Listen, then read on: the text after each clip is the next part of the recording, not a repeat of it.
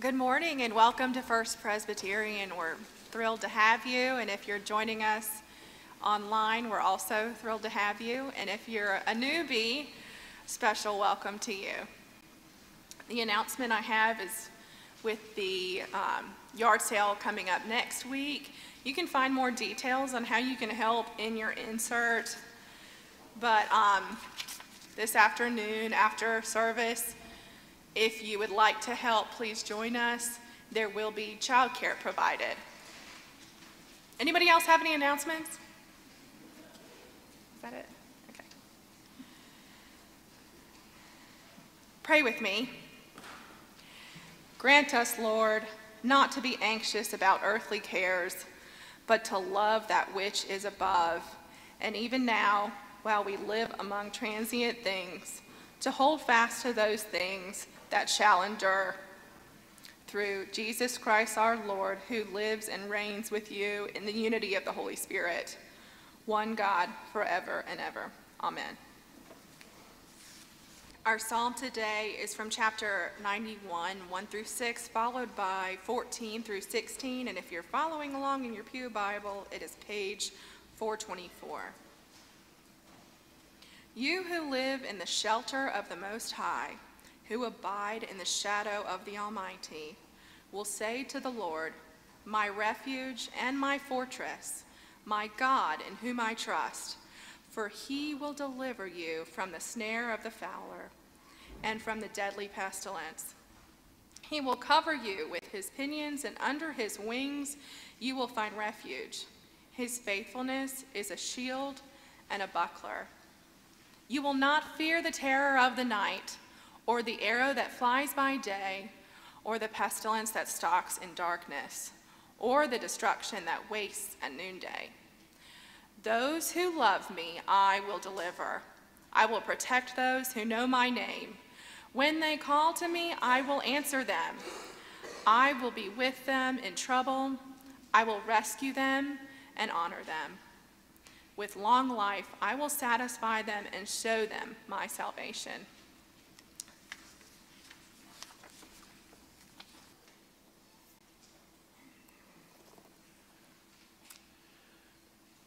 This is the third week in a row that we read from what's called the Book of Consolation from Jeremiah, where in chapters 31, 32, and 33, he sends a vibrant message of how there is hope in a land that is facing devastation. This particular passage is called Jeremiah Buys a Field During the Siege. Hear these words. The word that came to Jeremiah from the Lord in the 10th year of King Zedekiah of Judah, which was the 18th year of Nebuchadrezzar. At that time, the army of the king of Babylon was besieging Jerusalem, and the prophet Jeremiah was confined in the court of the guard that was in the palace of the king of Judah, where King Zedekiah of Judah had confined him. Then picking up at verse 6, Jeremiah said, the word of the Lord came to me. Hanamel, son of your uncle Shallum, is going to come to you and say, buy my field that is at Anathoth, for the right of redemption by purchase is yours. Then my cousin in Hanamel came to me in the court of the guard in accordance with the word of the Lord and said to me, buy my field that is in Anathoth in the land of Benjamin, for the right of possession and redemption is yours. Buy it for yourself.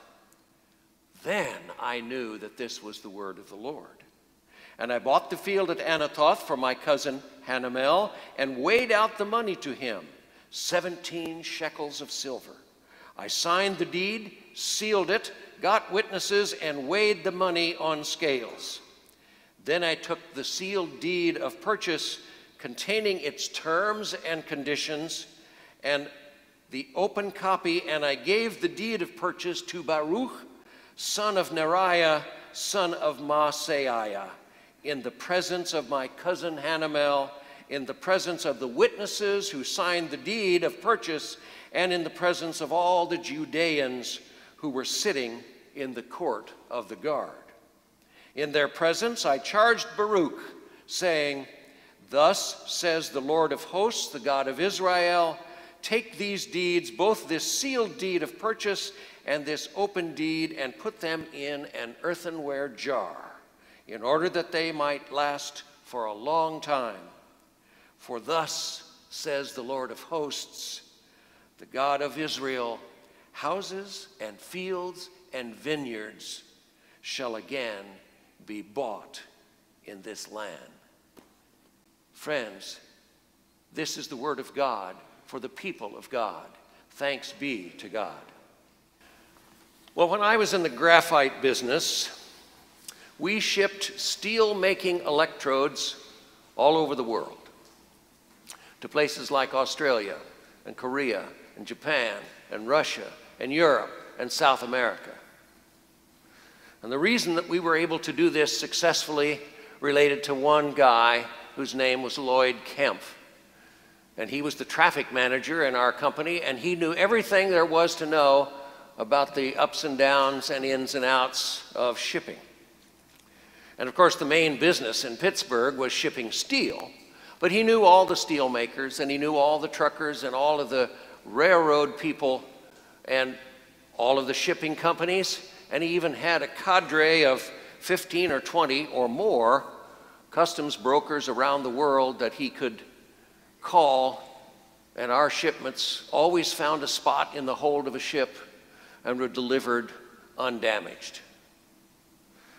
Now, Lloyd Kemp was a very religious man, and he was very strong in his faith. And he and I talked about that one time when we were on an airplane going someplace, and he said to me something close to this: I believe that God protects us in all ways and at all times. Therefore, any time you are at risk, know that God is there and will protect you. That's why I live a clean life. I owe God that for taking care of me. And I was impressed, but I thought, given my stage of faith growth at that point, I don't know if I can buy this, because taking all kinds of risks at all times, well, a lot of water has flowed under the bridge of my faith since then, and I now understand that God is omnipotent, and God can do anything, and God can manage all of the things that come to us in our lives, regardless of the level of risk. Now, you might be wondering, how in the world does this tie into the third in a row of 3 stewardship sermons, the fourth of which will be 2 weeks from today? And how does it tie to the passage of Jeremiah? Good questions. But what we're talking about here is a situation where in Jeremiah there's a message of hope, there's a message of addressing risk, and there's a message that speaks to the future. And so we have, in the time that we have talked, looked at chapter 31 and 33 of Jeremiah, and we have talked about the needs that this church has. 2 weeks ago, we talked about our congregation, and we took a look at 10 years worth of stewardship and what it might mean, and the verdict was we're pretty healthy. But the verdict also was that since we are an aging congregation, we perhaps need to be thinking of what things need to change in order to preserve this marvelous edifice and this marvelous collection of people that we call First Presbyterian Church in Goldsboro.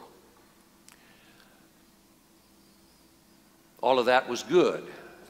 We then last week talked about what community outreach means and how that is done. And while we also provided and decided that we were pretty healthy, that the way to discipleship is to provide additional people who work in the community next to those who need our help.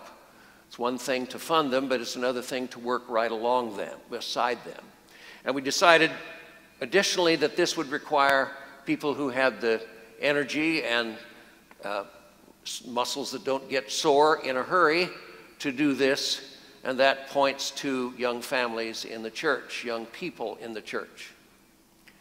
And so today's sermon focuses on this young portion of our church and what it might mean going forward. And I did some statistics which I think are fascinating. In this congregation of 311 people, we have 26 families who have children who are either ready to go to school up through college age. We have 26 families. We also have additional people, young people coming to this church who don't have children yet, but who have an equal amount of energy, and that's exciting. I looked at the number of kids. Mary had done a spreadsheet here a few weeks ago. We have, you might be surprised at this, between kindergarten and all the way through, between young children all the way through high school, we have 53 children. And that's an exciting thing. But in all probability, we need more. And it's not going to be easy, and there are risks associated with it. One of them is, for example, Goldsboro and the fact that its population is not growing very fast. I did some more statistics, and in the 2020 census, Goldsboro's population was 33,657 people. In 2010, it was 36,437, so we lost a few people over the course of that decade. In Goldsboro today, 16% of the people are 65 and older. 21% of the people are 21 and younger. For this congregation, 34% are over 65 and 14% are younger, and that tells us something about our demographics compared to Goldsboro. And there are other risks. You know, there are pandemics, and there are recessions, and there's a variety of things that can present a risk to us, but at the same time, this passage from Jeremiah is a message of risk and how to assess it, of hope, and it points to the future. So let's take each of these. First of all, risk. You have to understand that during the time that Jeremiah wrote this passage, he was essentially held captive in the king's palace, which was the temple. They were under siege. The Babylonians had surrounded the city, and they were starving them out. This went on for a year and a half. And we know the timing of this because this is a nice passage because it talks about the particular year of the king's reign. So we know pretty well that it was 588, 587, 586, somewhere along there. And so for Jeremiah to have this vision that he needs to take the risk that enables him to buy a field during the Jubilee is a huge statement of faith, a huge willingness to take great risk. Now, in the Jubilee year, which occurs once every 50 years, the Hebrew tradition was that all of the land belongs to God, and only during a Jubilee year can you redeem the land. And so Hanamel, who apparently had a mortgage on the land, could not pay for it, and he came, somehow he was allowed to come through, and he came to Jeremiah and asked him to buy the field in his behalf. And Jeremiah had already forecast that Jerusalem would fall, that the temple would be destroyed, and even more people would be sent off to exile in Babylon. And so for him to take a deep breath and then write that he was buying the field during this Jubilee year in order to keep it in the family was a huge statement of risk. Let's see if we can capture it. Let's say that there was a 500-acre estate available for you to buy that had several houses on it that would keep your family and all your family's members and their children and grandchildren, and it was $100,000. 500 acres, 5 houses, $100,000. You'd take that deal. What, though, if the estate was 50 miles north of Kabul. And you were in prison in Kabul under house arrest. What would you think then? Well, I submit to you that the kind of risk that Jeremiah was willing to take was not very different from that. So then we move to the second stewardship lesson that we can get from this, that of hope. This summer, both the diaconate and the session had coached retreats where they talked about stewardship, they talked about community outreach, and they talked about young families and growing young families in the church. And so these stewardship sermons fit right in with what the session and diaconate has talked about with great vigor and great energy. And there's lots of exciting things that they are planning. For Jeremiah to send such an ardent message of hope by buying this piece of property is what we are called to do today. There is always hope, regardless of the conditions that we are in, regardless of the situation that we are in. We can look to God because we know that God is omnipotent and all-powerful and can take care of us regardless of the risks we take. And I suppose that we shouldn't take risks that are completely crazy, but now that I have grown significantly in my faith, I understand much better what my friend Lloyd Kemp was saying to me when he said, I'm willing to take huge risks because I know God will protect me. Third is this notion of the future and how we get to the future.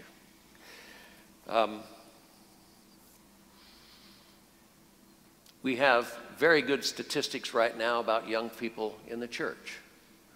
But over the course of the next 15 or 20 years, we need to have many more families. Because the way it works, at least in my experience, is that young families have a lot of stuff on their plate. They have children, or they're ready to have children. They have mortgages to pay. They have careers to manage. They have a whole bunch of things that leaves proportionately less money available to give to the church while they're doing all these things. Though that portion of the church that is older have those obligations rather significantly reduced, and they don't have kids to pay college for, and they don't have these other things. Many times their mortgages are paid off, or nearly so, and so they can give a larger percentage of their income to the church. And that's what stewardship is all about. Stewardship of risk, stewardship of hope, and stewardship of growing young families. What's fascinating to me is that young people have become accustomed to seeing rapid change in our culture as they have grown up. A country is defined by its territory, its culture, and its heritage, and its people. And for Jeremiah, Israel's territory no longer existed.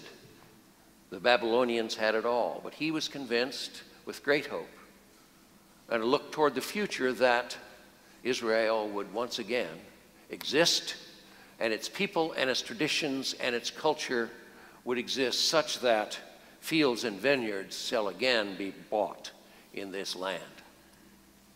And so for us, I submit that it's the same kind of thing. And it's hard to hear because this rapid change of society is difficult for the older portion of this congregation. You know, when I grew up and when many of you grew up, society changed at a very slow rate. And in the process of that change, we could sort of get used to it before the next change occurred.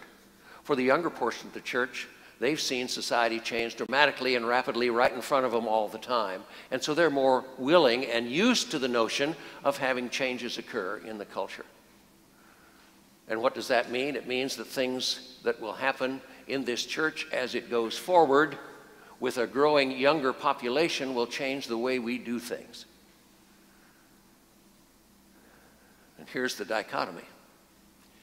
Those people who can afford to pay for creating this change are not necessarily at all comfortable with what the change means. And that's a dilemma that we'll have to think about rather significantly as we go forward and as we do things that make this church attractive to young folks so that we will grow by leaps and bounds. Let me sort of see if I can put it this way. Lloyd Kemp, another story that he told me, was a Jeep driver in World War II, and he was drafted late because he was young, and so he was sent to England and expected to land in Europe and drive a Jeep. But when he got to England, they taught him how to fly a cargo glider. Now, think about that for a minute. Glider, light. Cargo, heavy. Cargo glider is what he was taught how to fly. And so there was an operation that turned out to be very unsuccessful called Operation Market Garden, where they dropped 15 or 20, maybe 30,000 paratroopers into Holland to take the bridges at the north end of the Rhine. And then the next day, they dropped the supplies, and so they were to be used by the paratroopers to get this accomplished. And so Lloyd Kemp flew a cargo glider. Took them 4 hours to go from their airport in England out across the North Sea, and then unhooked the glider, no engine, and he was sitting in the glider with a Jeep inside, and he glided down and landed in a very shallow lake, a Z, and he was able to open the cargo door in the front and drive the Jeep out and get it up on the road. Incredible story. And he said, John, you know, when we landed, he said, I've never been so scared in my life before or since. He said there was flak all around. When the tow rope was disconnected, you know, we started going down like a tank. He said, or actually a Jeep. And so my friend Lloyd Kemp's assessment of risk was this: it doesn't make any difference what kind of a situation you find yourself in. You can look to God, because God enables us to handle the risks that we face in our lives. God, through Jeremiah, sends a fantastic message of hope to all of us as we look toward the future, even if that future is undetermined.